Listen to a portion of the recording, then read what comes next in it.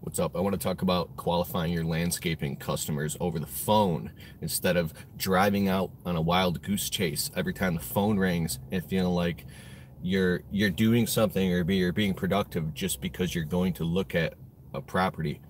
I wanted to make this video yesterday and didn't get around to it, but right now I'm live here, and this would be my 7th, 8th season in the business, because I started in the middle of, whatever, back in like 2012. But I'm really beginning to see something clear I want to share with you if you're in your first year or two or a couple years in the business. That really, what's up, Backwoods Northwest, Davis Outdoor, Jay Jenkins.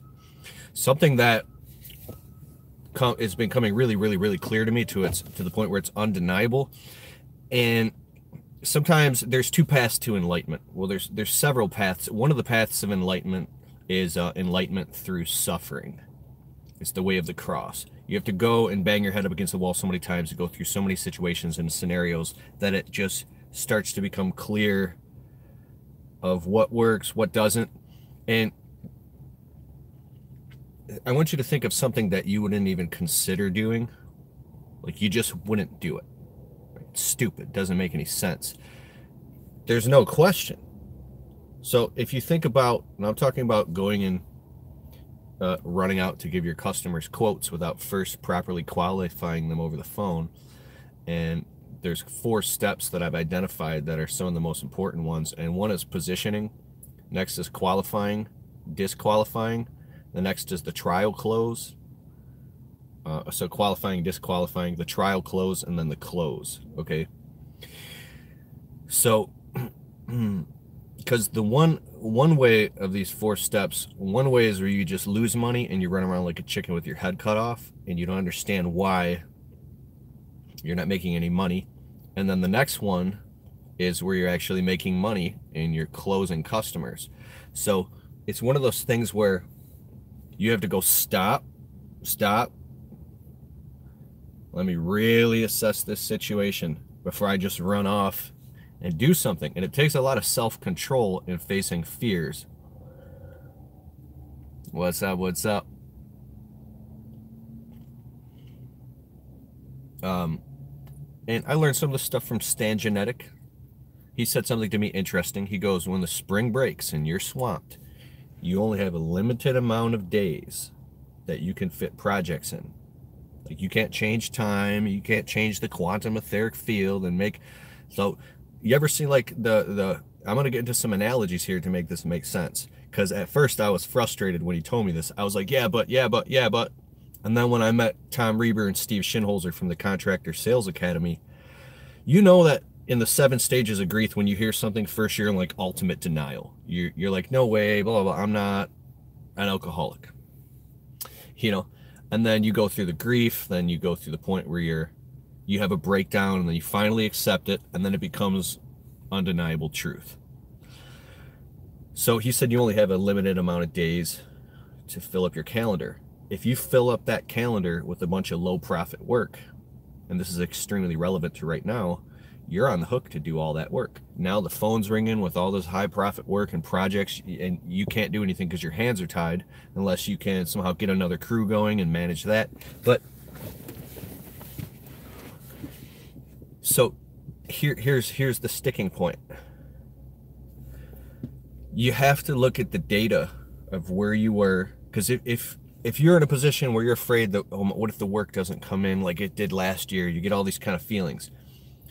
There are physics at play, and there are laws of like reality and like Newton's law, Einsteinian physics, Newtonian physics, that the numbers don't lie. If you look at where you were last year, this time, the year before, what's going on in your business, how many clients, how many recurring clients, what do you have set up with your marketing? Unless there's some type of complete economic breakdown, you're probably gonna have your phone ringing off the hook. And there's a thing going on right now with contractors. I'm going to circle back to what I'm talking about. There's more people in these suburban neighborhoods, clients that need their property maintenance, landscape jobs installed, anything, trees trimmed, lawns mowed, windows clean, you name it, then there are qualified contractors to actually do the work at the level required. So there's so much work out there that you could just be swamped up to your eyeballs and not even be able to handle it. So what I'm saying is, if you just know and trust that you're about to be swamped up to your eyeballs, the phone is going to be ringing off the hook. It's going to be ringing like 30 times a day. You absolutely are in a key position to be very, very, very picky and qualify everything that comes across your path, and be very selective and cherry picking what you do. So it's like you ever heard the term, you're stepping over dollars to get to dimes? So that takes being able to say no, which goes against the sympathetic nervous system. It goes against our survival response to, I got to get money to survive, like that. So the need for money will stop this. It'll put you into a reactive state. So you have to stop, realize your value, and really qualify. Now, how this actually will, you got to follow me here. So you're on the phone with a customer. If you get really selective and you start to qualify, you flip the script, right? You're not like, sure, I'll run out there and I'll do it. I'll run out there, I'll give you a quote. I'll be there in 20 minutes. I'll be there tomorrow. If you really start to ask the customer qualifying questions, okay, so can you describe the project you're looking to get done? Okay. Oh, you need this fixed or removed or planted. Okay, about how big is it? Is it in the front yard or the backyard? Have you gotten any other quotes? Okay. How soon do you want to get this done? You're actually serving and helping the customer. Their time is extremely valuable.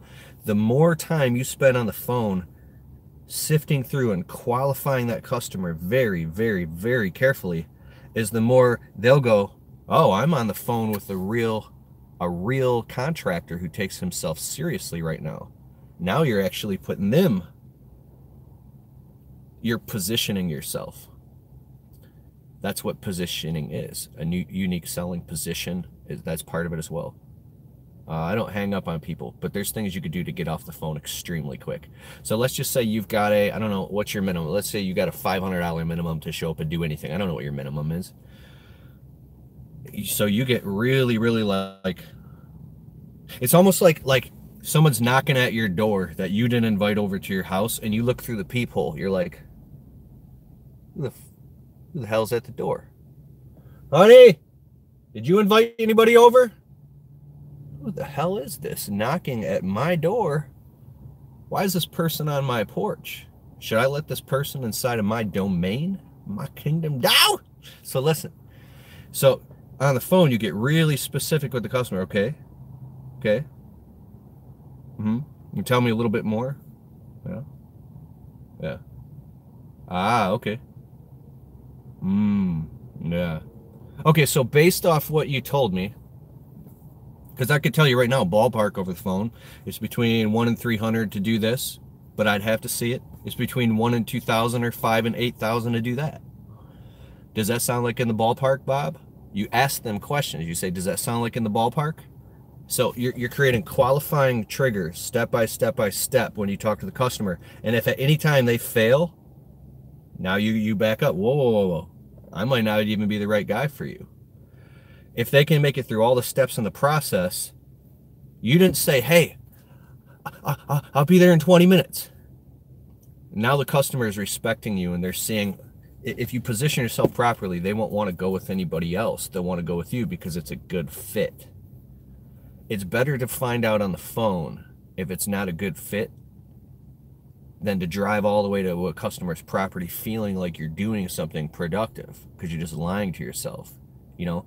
Now, and that's not to say that, you know, you might not be able to get there and upsell them or something, but I believe that if you're very, very careful and you realize how valuable your time is and you serve your customers wisely, you can get all that crap out of the way on the phone by asking very specific qualifying questions based off of, hey, your time, how much is your time worth? It's unlimited. You're a human being. God created you. Like, you're not a slave. You can't put a price on your head.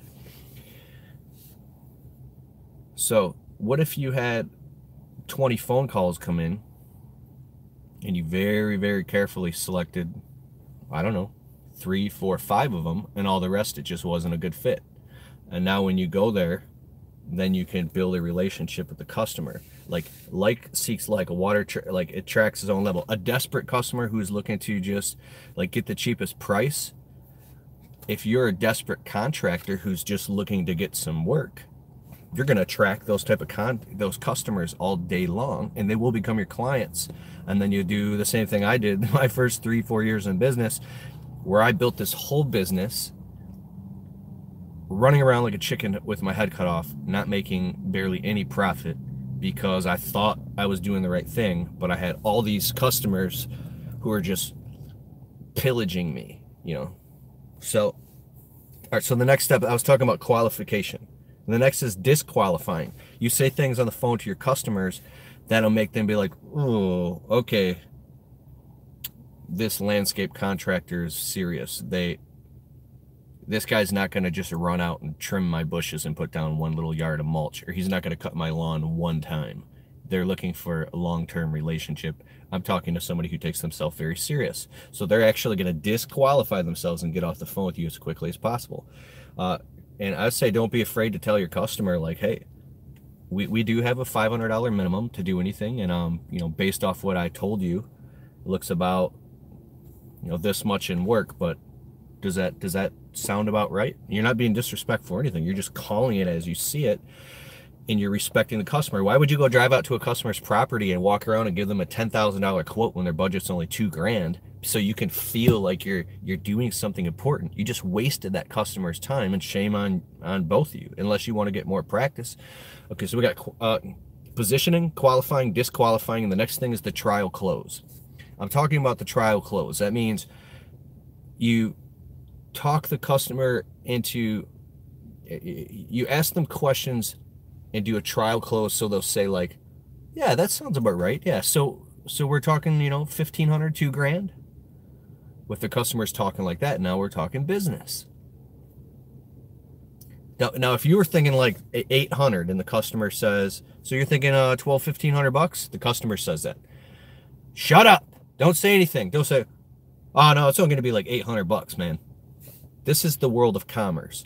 So you could be a good moral person, and that's good. I'm a very moral person. Like, I'm very transparent with my customers, but you're also in business to make profit, right?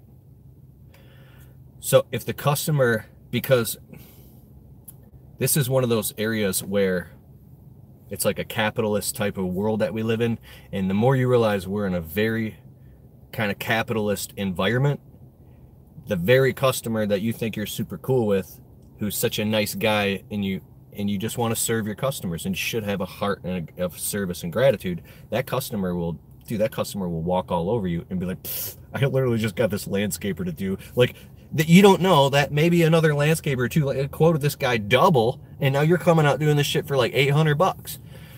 So the customer says you're thinking $1,200, $1,500. Say, yeah, that sounds about right based off what we're talking about. And if I get there and there's something a little different, now you're building expectations and boundaries. It could be, you know, it could go up to $2,000 if there's extra debris, or we uncover something, you know. It could go as high as $2,500. So if we say $1,500 to $2,500, does that sound in the ballpark, Bob? Because you know, I'd like to come out there and walk your property with you, but I understand your time's valuable. But so you got the cookie. This is something called posture. Posture in your in your tone of voice, your personality, your way of being is, you pull up in a drop top Corvette, and you know you're in a drop top Corvette, right? It's not a cocky hubris thing. And somebody says to you, they're like, that's not a Corvette, that's a kit car, that's a Pinto with a body kit on it. And you're like, no, it's a Corvette. You want to go for a ride? Nah. You're like, all right, I'm leaving. Are you sure? I'm not going to sit here and bag you and try to convince you, because I know you know your value and you know your worth, and you know that you're in high demand.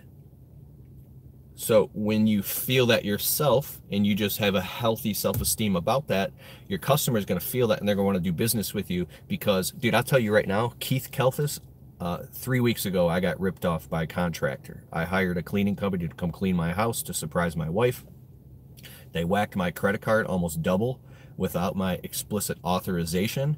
And now, instead of fighting for a few $100 back, I'm like learning a very valuable lesson of what it's like to be a homeowner, right? Because most of us landscapers and lawn care guys, we haven't actually hired contractors to come do work for us. So we don't know what it's like to be on the other side of the fence and feel what it's like to be on the phone, to have a contractor come and quote and send us a bill. We don't know what it's like to have a contractor come knocking at our door. And I'm getting to a point here saying, I messed up and I need another $800.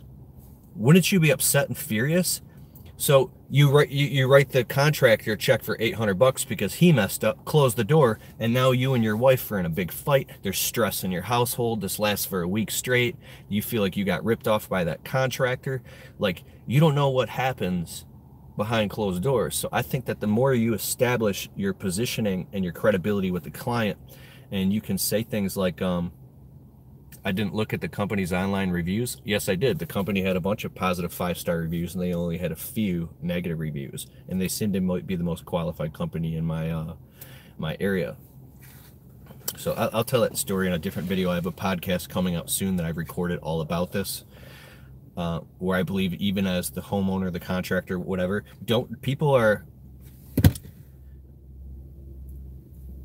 I'm digressing, but this is kind of important. There's an amazing book by Malcolm Gladwell called The Tipping Point, and he talks about how people in our Western culture, we're so busy that we sometimes, well, all the time, people are making decisions and crossing bridges and even making critical decisions without having all the information that we need, because we literally just don't have time to do all the research. So we're pulling triggers and making decisions on things that 1 out of 20 times it blows up in our face.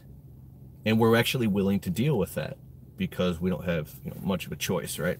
Or otherwise you'd be like a schizophrenic saying, no, I'm not going to do this until I have all the information. But, excuse me. So here's what happened.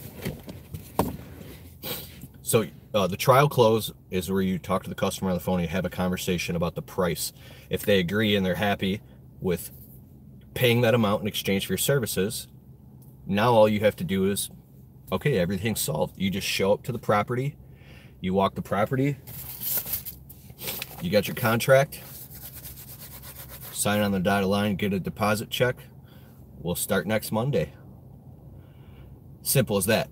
So this is the one thing that Tom Reber, Steve Schinholzer, Contractor Sales Academy, I haven't talked to these guys in a long time, but they kept saying something that was sticking in my head. You're not showing up to give the customer a quote. You're showing up to collect a deposit check. So when you have that frame of reference in your mind very clearly, I am not, say this to yourself, I'm not going to this property to walk around for 45 minutes with the customer unless I'm collecting a deposit check. Okay, so if you reverse engineer that conversation in your head, well, then that means that I'm going to have a very upfront conversation with that client on the phone before I even show up there. So this is how you can go from first gear, where you're just pedaling really fast, and you can move to second, third, fourth gear. Excuse me, I just ate some Indian food, and it was delicious, very spicy.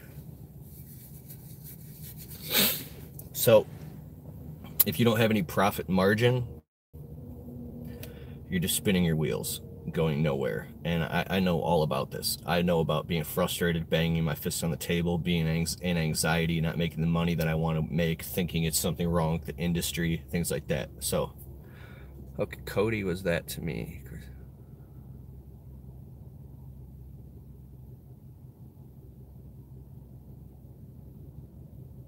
What about the customer wanting to wait to tell you where the plants start growing? How do you get the contract signed then and there?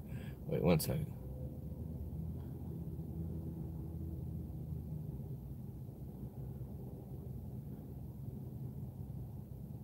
Oh, these are phenomenal questions. I should do another live and just answer to the best of my ability, because there's a lot of stuff I don't know. Beautiful. You guys are extremely intelligent and conscious.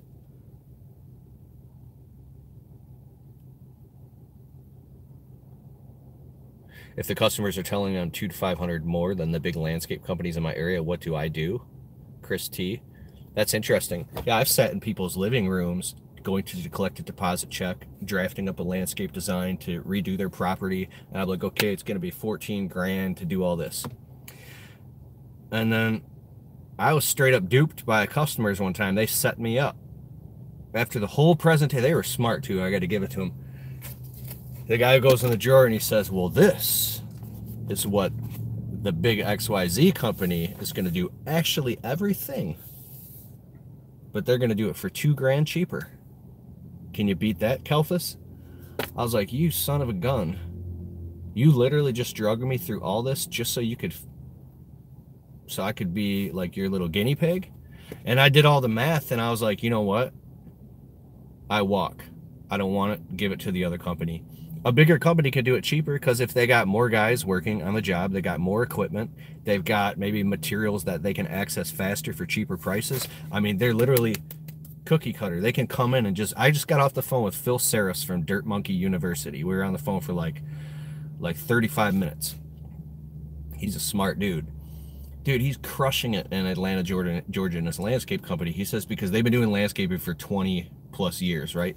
He says they can go in and do these retaining wall, patio, whole install, rip out, redo projects and just literally be in and out in like 2-3 days doing these you know, I can't quote him directly, but you know, 20, 30, 40, $50,000 jobs. And I'm on the phone with this guy. I'm like, dude, you guys, you must have all the kinks ironed out. Like you just, and it was very impressive to talk to him about that. So, but he's also doing it for the higher prices too, cherry picking. So I think that the problem is with your marketing. If you don't have enough leads coming in, so get better at positioning yourself, your company on the internet, your website, and trying to establish and separate yourself from that company. And if you can't, then you just have to walk and go to the next person. That's a great thing. I'm not afraid to walk. If you got so many leads coming in that you can't, so there's more customers that need it done than companies that can do it. If you have enough leads coming in, then you can just say no and just, okay, I'm not the right fit for you. I'll go to the next, yes. Cool.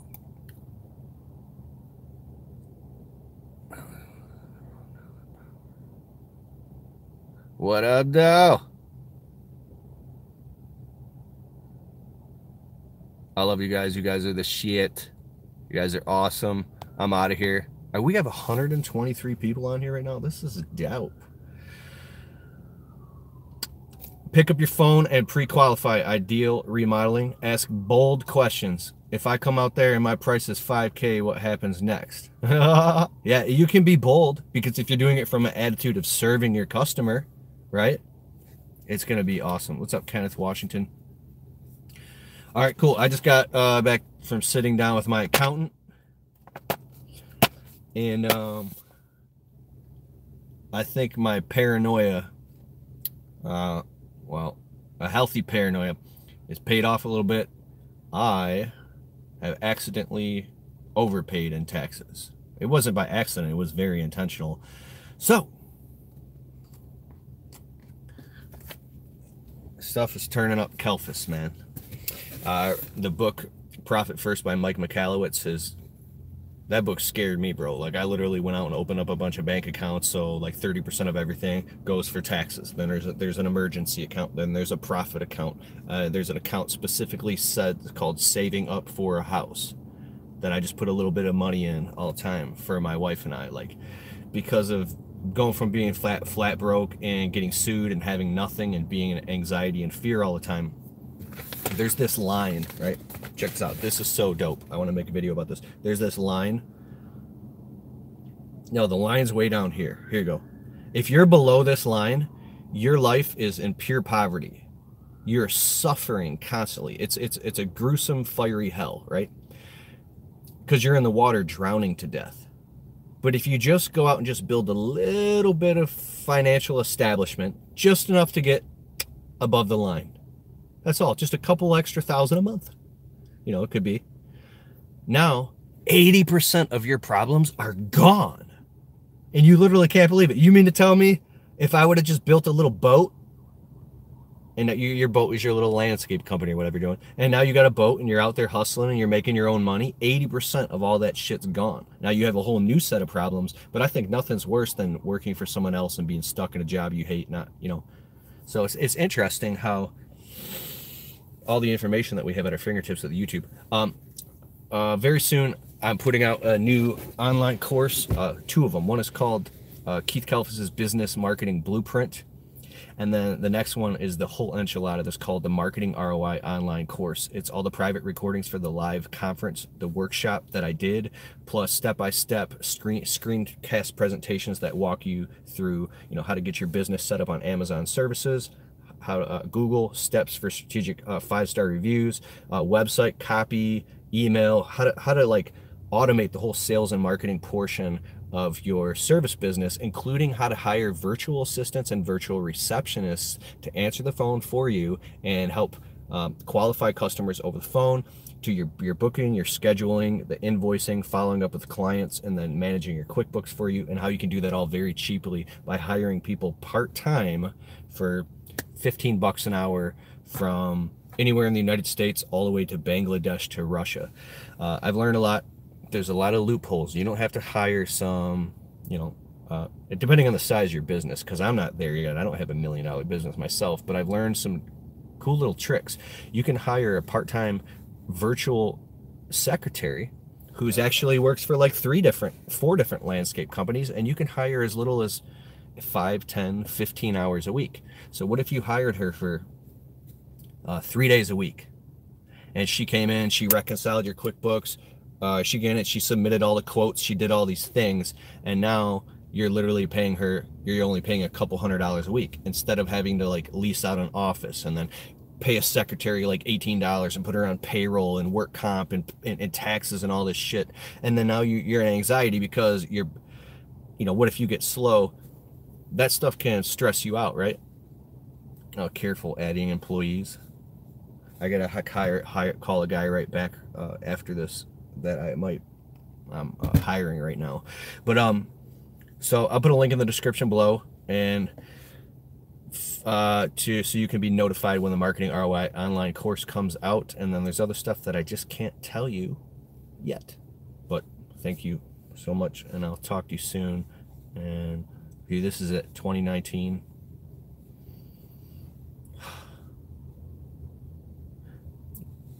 We're in a beautiful position, and if you're by chance going through some hard stuff, I think that it's just a launching pad that'll set you up for a really, really good time. What up, though? All right, later. I'm out of here. Hit that